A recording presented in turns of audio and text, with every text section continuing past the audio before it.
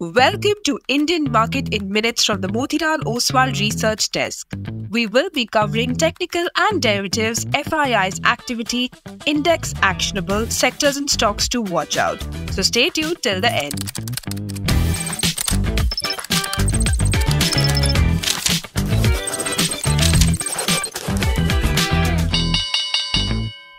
Hey, this is your host Shivangi Sarda, and to start with our first segment for Friday, 16th August 2024, Nifty index opened with a slight gap up and traded within a very narrow range of 70 points throughout the day.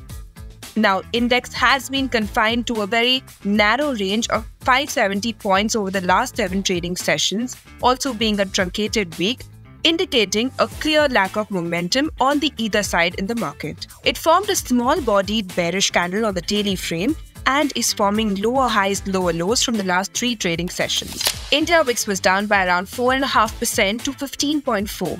Nifty put-call ratio slightly increased to 0.85. Volatility did cool off from its higher levels, but overall higher zones indicate the tug-of-war between the bulls and bears to continue. Option data suggests a broader trading range in between 23,700 to 24,700, while immediate range is in between 23,800 to 24,400. Moving on to the second segment in the equity cash market, FIIs were net sellers to the tune of 2,595 crores, while DIIs were buyers worth 2,236 crores.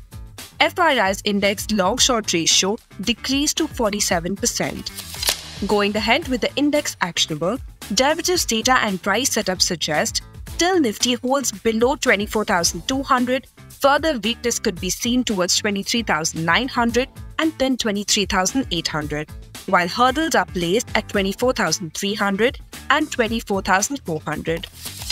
Till the time Bank Nifty holds below 50,000, some more weakness could be seen towards 49,500, then 49,000 levels, while on the upside, hurdle is placed at 50,000, then 50,250. And finally, talking about the sectors and stocks to watch out, profit taking was seen in most of the sectors barring IT and selective banking stocks.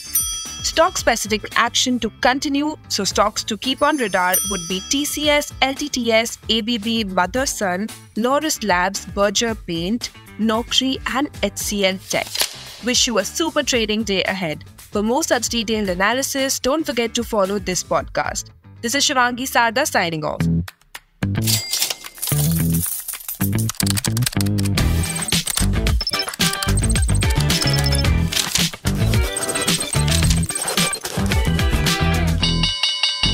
Investment and securities market are subject to market risk. Read all the related documents carefully before investing.